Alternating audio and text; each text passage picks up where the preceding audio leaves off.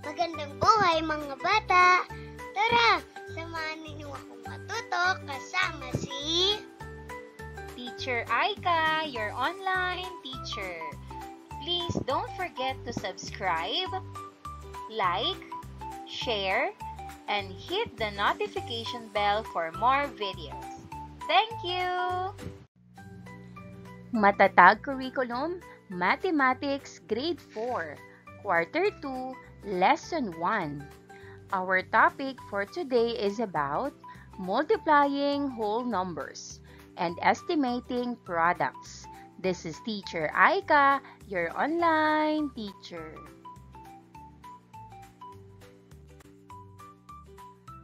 Content standards. The learners should have knowledge and understanding of multiplication of whole numbers with products up to 1 million, division up to 4-digit numbers by up to 2-digit numbers, and the MDAS rules. Performance standards. By the end of the quarter, the learners are able to perform multiplication of whole numbers with products up to 1 million, perform division up to 4-digit numbers by up to 2-digit numbers, and perform different operations by applying the MDAS rules. Here are the learning competencies and objectives. Number 1, multiplying numbers with or without regrouping. A. 3 to 4-digit numbers by a 1-digit number, and B. 2 to 3-digit numbers by 2-digit numbers with products up to 1 million. Number 2, estimate the results of multiplying two numbers where the product is less than 1 million.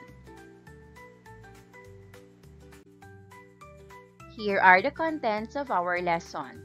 A. Multiplying whole numbers. B. Estimating products.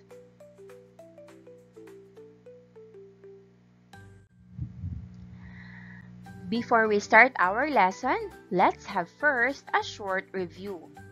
Give the product of the following. 1. 5 times 1 is equal to 5. 2. 3 times 6 is equal to 18. 3. 8 times 7 is equal to 56. 4 times 9 is equal to 36. 7 times 7 is equal to 49.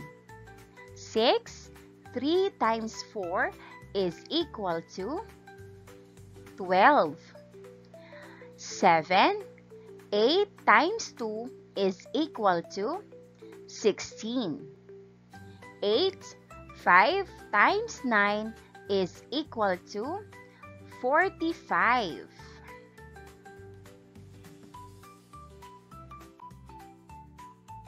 Let's start with the problem opener.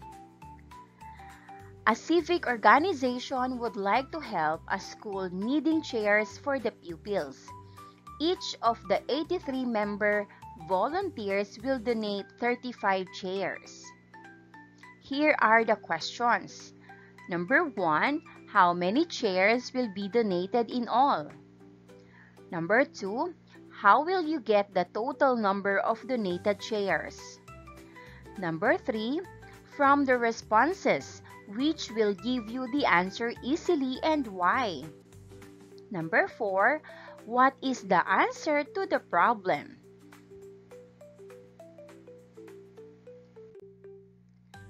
Now, let's answer. Number 1, how many chairs will be donated in all? The answer, to find out, multiply the number of volunteers by the number of chairs each will donate. Here's the solution. 83 times 85. Number 2, how will you get the total number of donated chairs? The answer, multiply the number of member volunteers, which is 83, by the number of chairs donated by each volunteer, which is 35.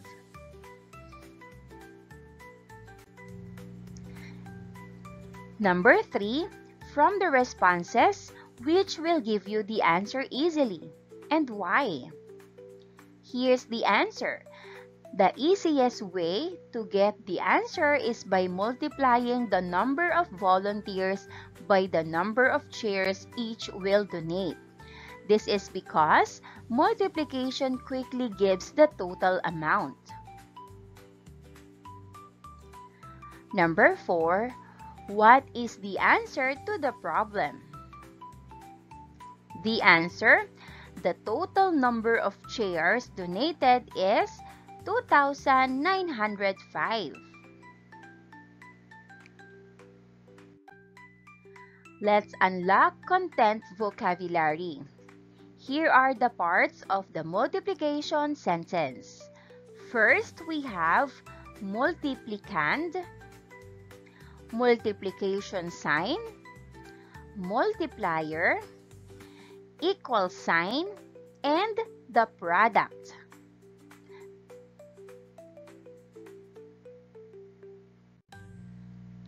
This shows how multiplication works by breaking down the parts of a multiplication equation. First, we have factors. The two numbers being multiplied are called factors. In this case, 15 and 3 are the factors.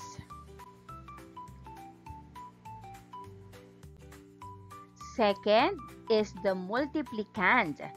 15 is the number being multiplied.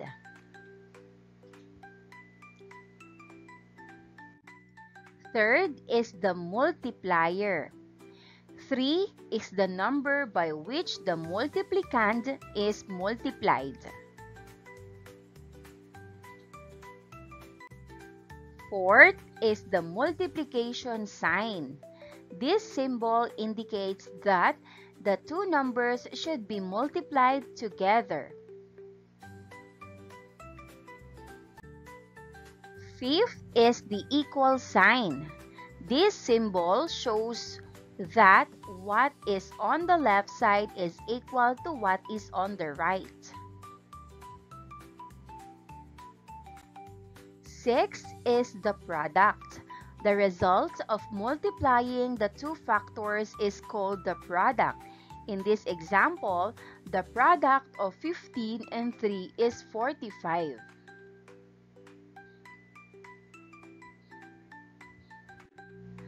Let's have the subtopic number 1. Multiplying 3 to 4 digit by 1 digit numbers without regrouping.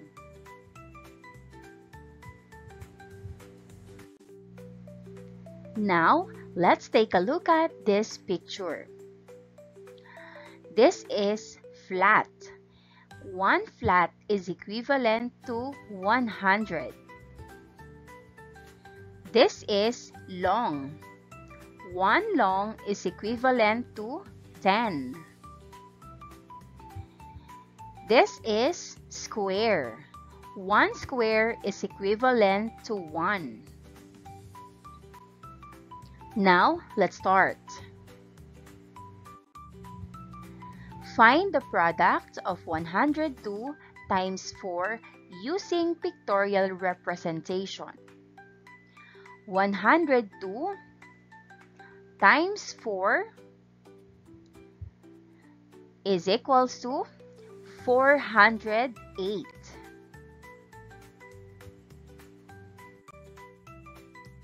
Find the product of 102 times 4 using expanded form.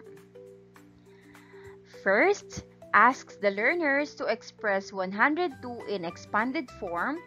102 times 4 is equals to 100 plus 0 plus 2 times 4.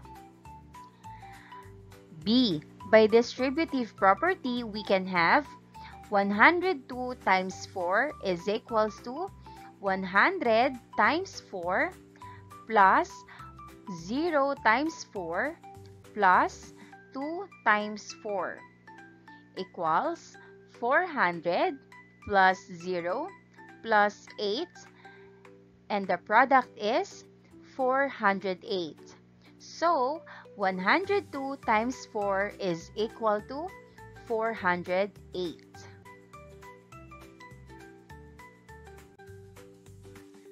Find the product of 102 using standard form. 102 times 4. 2 times 4 is equal to 8. 0 times 4 is equal to 0. 1 times 4 is equal to 4. So the answer using standard form is 408. Let's have example number 1. Find the product of 4,132 times 2 using expanded form. By distributive property, we can have 4,132 times 2 is equals to 4,000 times 2 plus 100 times 2 plus 30 times 2 plus 2 times 2 equals 8,260 and 4. So we have 8,000 plus 200 plus 60 plus 4 equals 8,264. Therefore, 4,132 times 2 is equal to 8,264. Example number 2, find the product of 3,210 times 3 using standard form. Let us solve. 0 times 3 is equal to 0. 1 times 3 is equal to 3. 2 times 3 is equal to 6. 3 times 3 is equal to 9. Therefore, 3,210 times 3 is equal to 9,630.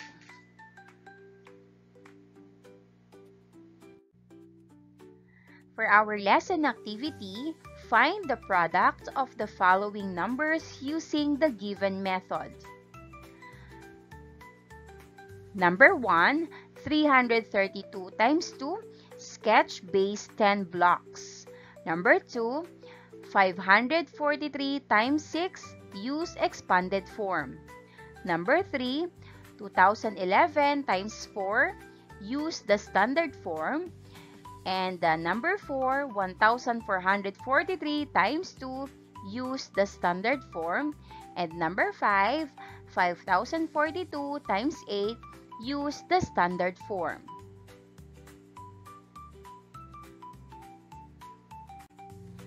And here is the answer for number 1. 332 with 3 flats, 3 longs, and 2 squares times 2 is equal to 664.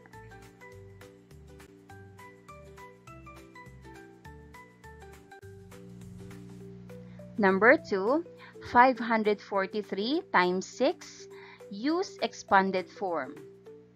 543 times 6 is equal to 500 times 6 plus 40 times 6 plus 3 times 6 equals 3,000 plus 240 plus 18 equals 3,258.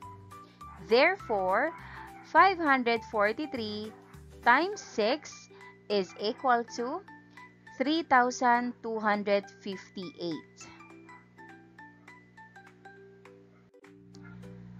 For number 3, 2011 times 4, use the standard form. 2011 times 4 is equals to 8,044. Number 4, 1,443 times 2, use the standard form. 1,443 times 2 is equal to 2,886.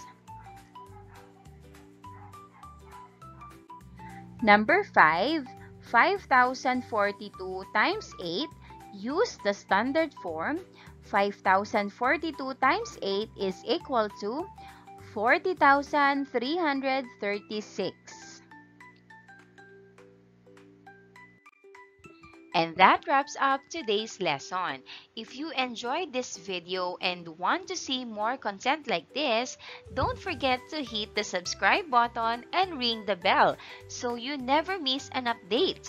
Thanks for tuning in.